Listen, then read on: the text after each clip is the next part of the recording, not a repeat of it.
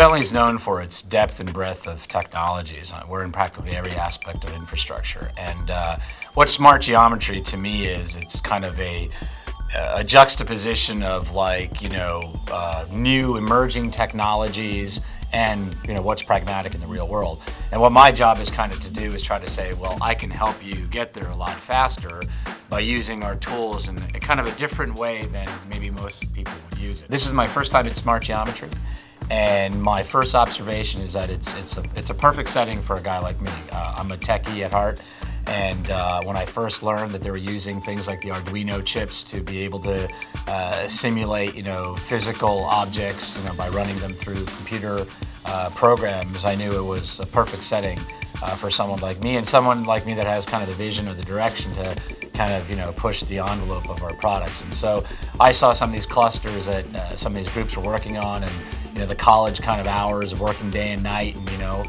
keeping anything they can put in their bodies to keep them up. And it's a fantastic setting, and the display of the results was just absolutely amazing. And I think what's great is that from the videos I've seen in the past, or observations in the past, 7 or 8 years ago, you see some of the things that they've done 8 or 9 years ago, even 10 years ago, now actually coming into fruition in actual buildings that you see in the world today. So things that we thought were science fiction-y are now actually, being developed or constructed. And that's fantastic to know that some of these things that we're working on today, probably 7, 8 years from now, will also follow the same trend.